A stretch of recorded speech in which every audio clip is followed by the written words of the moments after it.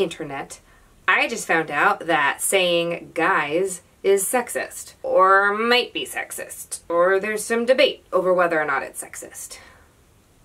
I think it's time to bring these back. Let's discuss.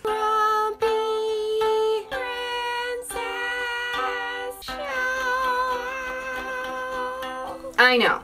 What? Let me explain. Many people will use the term guys to refer to a group of people that are not all guys. Sometimes it's mostly women, or all women. This happens all the time. I do this. Everyone does this. The idea is that using guys as the default for any group of people, even when they're all women, is subconsciously reinforcing Don't you have anything better to worry about? Migo, like a man, but an ego. Hey, Migo. I don't know, like, the war on women's health or the wage gap. Wait, now you care about the war on women's health? Well, yeah, I mean, if it helps me to undermine feminist voices.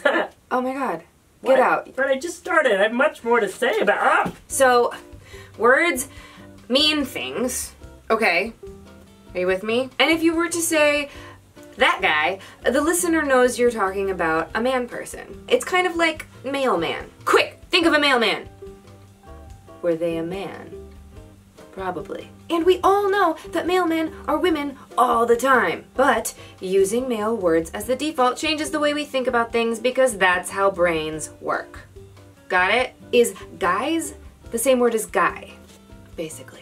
You can tell yourself that it's different all you want, but that doesn't change the fact that inside the little brain language storage parts of your brain, guys is just more than one guy. So yeah, it is kind of sexist. Or more likely it's a symptom of the fact that our society is sexist. And the fact that we barely notice it shows how deeply ingrained it is. But does this really matter if hardly anyone notices it? If no one notices something, it must be harmless, right? Just a friendly reminder that operating on a subconscious level and having no negative effects are not the same thing. In fact, looking at our linguistic patterns can actually tell us a whole lot about where our potentially harmful negative biases exist.